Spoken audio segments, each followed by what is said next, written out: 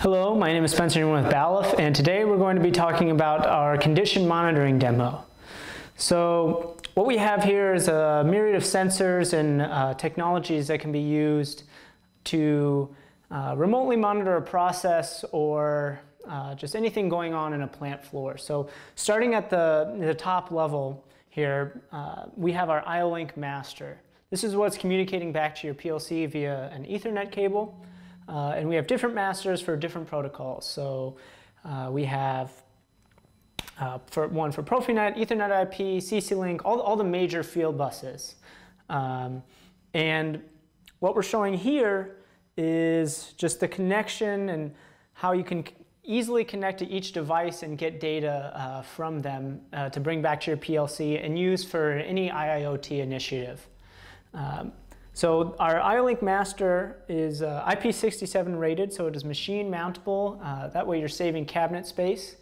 And each port, the wiring just uses a standard M12 connector to save on wiring time. Our master is actually getting power from an IOLink IP67 power supply, which is unique to Balluff. And with the IOLink, you can actually get data about the stress level and load level that the power supply is under, as well as the lifetime that it's been operating. Again, just more clarity for any IoT initiative, predictive maintenance. Okay, this power supply has been operating for 24 days and we need to change out a new one, whatever the case may be. And again, with it being IP67 and machine mountable, you're shrinking your cabinet space just for that PLC, saving on costs. So going down to some of the devices we have connected, right here we have our profile style BTL. These BTLs are custom made in our headquarters in Florence, Kentucky, and can come in lengths up to 25 feet. With different outputs from analog current, voltage, as well as IOLink and field bus protocols. Here we have it actually hooked up to our smart light, so you can get a visual indication of the position, being notified of when the position is reached for the desired application. Here we're showing off our Adcap photoelectric sensor, and Adcap stands for Advanced Capabilities. So this sensor is actually a diffuse, a background suppression, retroreflective, and through beam sensor all in one. It is IOLink, so through the web server that is stored in the master, you can go in and change the parameters to whatever the application is.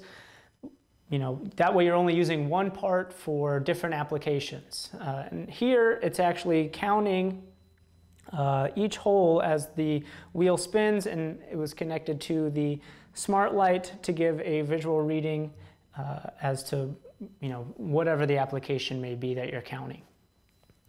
Here we have another cylinder sensing solution, our BMP. This is a magnetic field sensor with continuous position feedback.